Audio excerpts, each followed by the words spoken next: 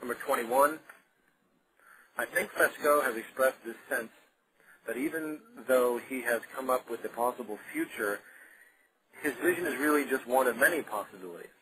So my question is, what is more important, that we advocate and shoot for a Venus Project-like society from the get-go, or that we focus on the now and do the right things which will gradually change society's own zeitgeist, leading into something like the Venus Project?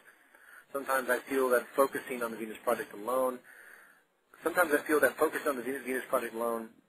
fact that it's mentioned many times, it could be limiting people from viewing the broader spectrums of possibilities and what's at the root of what could cause societies, and what is at the root of what would cause societies like that to show up in the first place.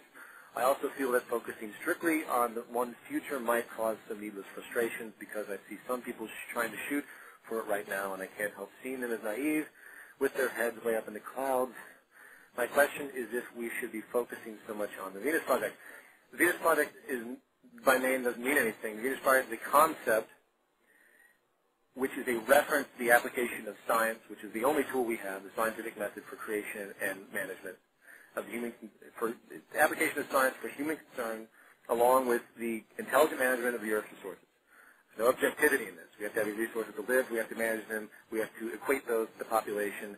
And if we approach it in an egalitarian sense, as opposed to a social stratification way, which is much more healthy, then the Venus Project and the resource-based economy is a natural culmination. Now, in regard to the focus being limiting, I think we have to focus on the foundation, otherwise it's just patchwork. I have given an example prior to, as far as existing problems that we have, such as the corruption that we see on a daily basis. There's plenty of corruption we see on a daily basis, so we have to do something about that. We can't just focus on a larger term issue and just ignore problems of today. I'm well aware of that. The example I use is the guy with the gun. The guy pulls a gun on you, you have to make a decision. You either have to run away, or you have to, duck or try to talk to the individual to get him to stop doing it. You have to make a decision for the moment because it's a dire issue.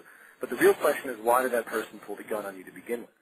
That is the root issue that we're trying to address when we talk about these things. So I hope that's clear.